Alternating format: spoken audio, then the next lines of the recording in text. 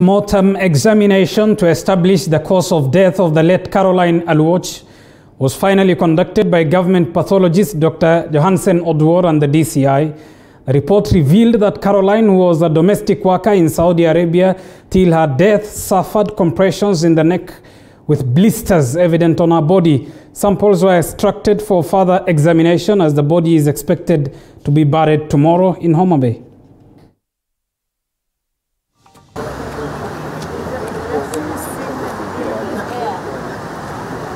Report that we've gotten from the chief pathologist, there are eventualities that might have led to the cause of the death, but it has not yet been determined. But all we know is that there was a compression on the neck that led to trauma, eventually leading to the death.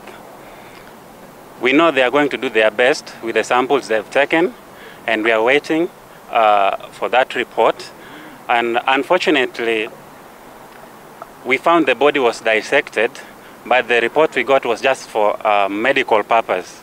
The report was just requesting for a post-mortem, meaning whatever we were given, there was nothing like a post-mortem report.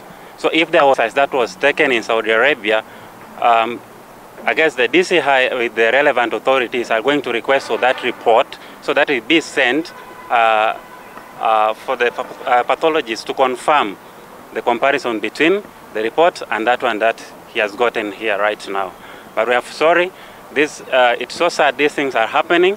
Everybody knows, our leaders knows, and a lot of games is being played.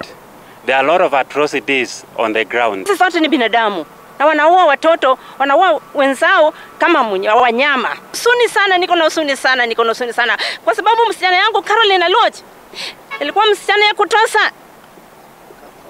Alienda kutafuta uzuri na amerudi na ubaya. Msichana alienda kama anatembea, amerudi kama anakaa kimya. Nitasema nini? Caroline ameenda, lakini ameacha mimi na mtoto ambaye mwaka 3. Sijui nitafika wapi, sijui nitaangukia wapi.